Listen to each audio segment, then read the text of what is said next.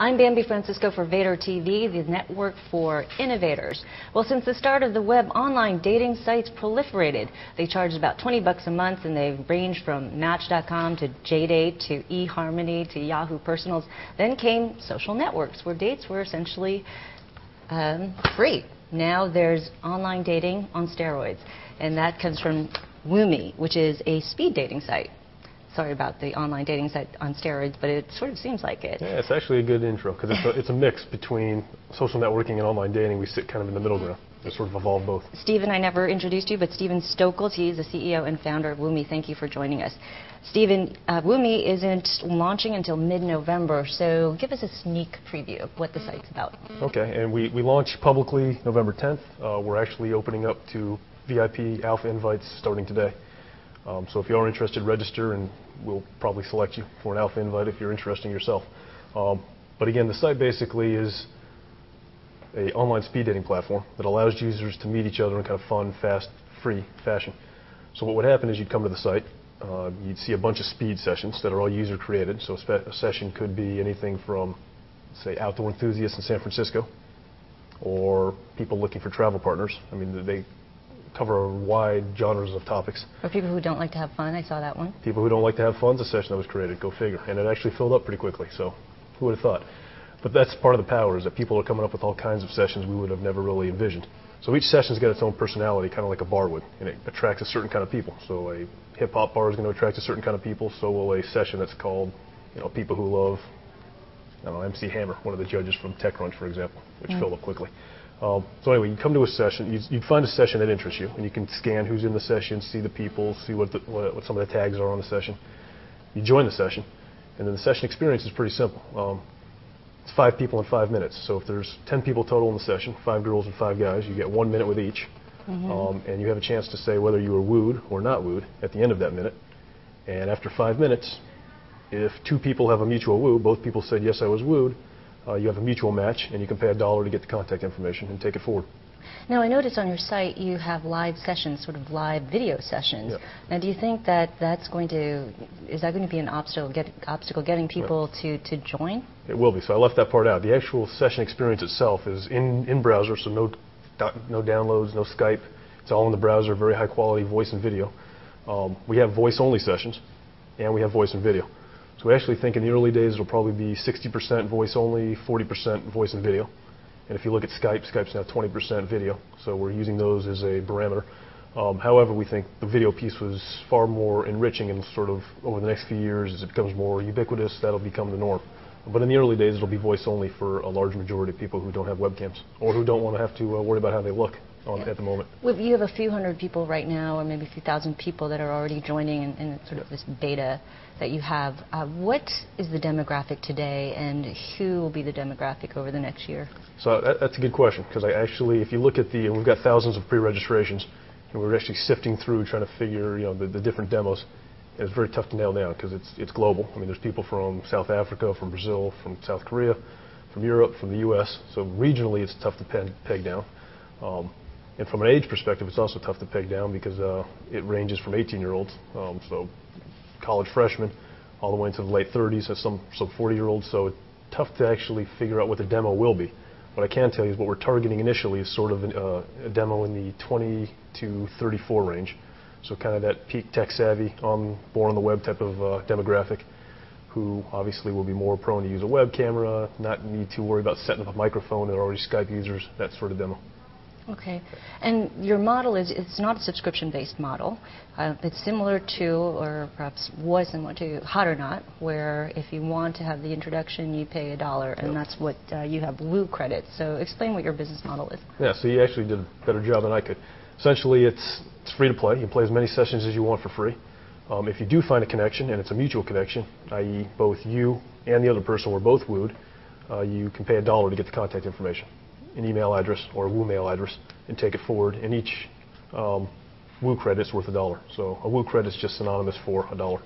So right now you can buy Woo credits, you give your credit card, and is there a minimum number or amount of Woo credits that you have to start off with? The minimum is $1. So you don't actually have to buy a Woo credit until you found a match.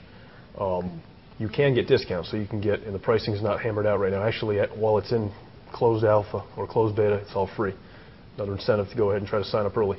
But you can buy credits, five credits for $3, okay, or 10 credits for $7 down line. But again, you can just go $1. You can pay as you go as well. And so as you model that out in 2008, if that is what's going to be driving your business, how many Woo credits do you think you're going to generate, and how do you think about that? That's a good question. So, and actually, we obviously we've got some intricate financial modeling that we've done. It's actually far more lucrative than advertising with respect to sort of an ARPU. If you figure an active user plays even just 2 sessions a month, and what we've actually found are people are playing 2-3 sessions a night. It's somewhat addictive. But even 2 sessions a month and gets 1 to 2 matches, you're looking at ARPUs of $1.20, $1.40 per user. So it's a very lucrative model. And we actually, based on our projections, we're looking to do 10,000 sessions per month within a year. And based on 2 matches per session, based on 2 matches per person per active user, you can start to ramp up some revenues from that, and you're looking at $1 million revenue streams very quickly. So you're looking for no real long-lasting matches, right? It's always cracked me up about online dating sites. Basically, the more successful you are, the fewer customers you have. So I guess you really do care if you create long-lasting relationships? Not really. I'll tell you what, we're actually the antithesis of eHarmony. I mean, we don't care about love and soulmates. We're an introduction platform. So you don't go to a bar looking for a soulmate, or maybe you do subconsciously, but you're going to meet interesting people. Even if you go to an offline speed dating session, you may meet 15 or 20 people in an hour and a half, of which you take 2 of them you may stay in touch with as friends or whatever the case is. We're an introduction platform. It takes 15 seconds to register. There's no intricate profiles. In the 60 minutes that you could fill out your sort of match or your eHarmony survey, you would have met 60 people and clicked with maybe 5 or 6 of them, and maybe one becomes a soulmate. But again, we're trying to replicate the offline model, where people actually meet in bars and they interact quickly and they make connections and they take it forward, and bars aren't going out of business.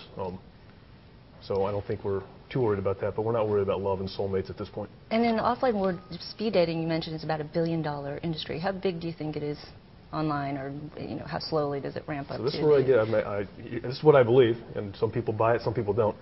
So it didn't exist. The first offline session was in 1998. Some rabbi in LA wanted Jewish single men to meet Jewish single women. So that's where the whole thing started. It's supposed to be $1 billion in 2008, so in 10 years, and it's about 700+ million this year. So it's a huge market.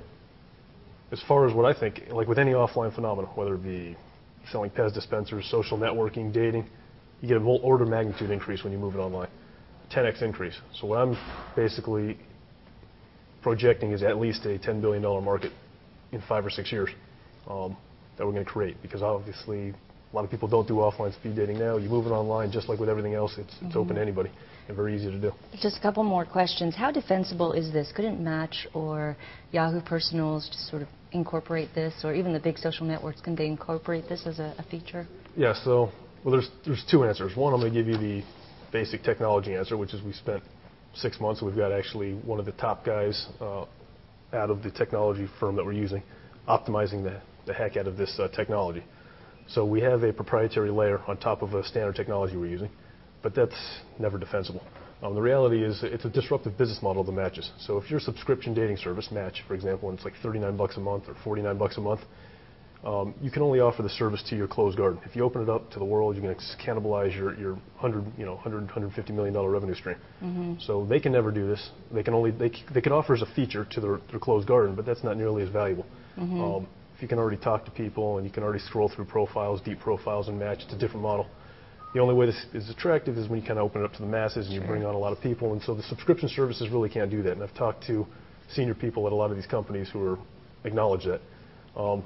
That said, I mean, YouTube, Dig, a lot of these guys are not defensible. It's a first mover advantage, which is why we're looking to come out of the gate guns blazing. Right. And we're going to come out and try to get as much traction as we can, as early as we can. As many dates as you can. So how many dates have you gotten from this site, and how often are you using it? Are you a 3-person I'm using it quite a bit. Session? I'm not getting a whole lot of dates. Probably because every time I use it, I drill directly into how's the video quality, how's the voice quality, and I probably turn people off with those questions. Okay. And do you require everyone to at least do 1 session a day that you work with? No, but it's a good idea. We should. Okay, Stephen, we wish you the best of luck with this and your launch. Thank you. I've been speaking with Stephen Stokols. He is the CEO and founder of Woome. I'm Bambi Francisco.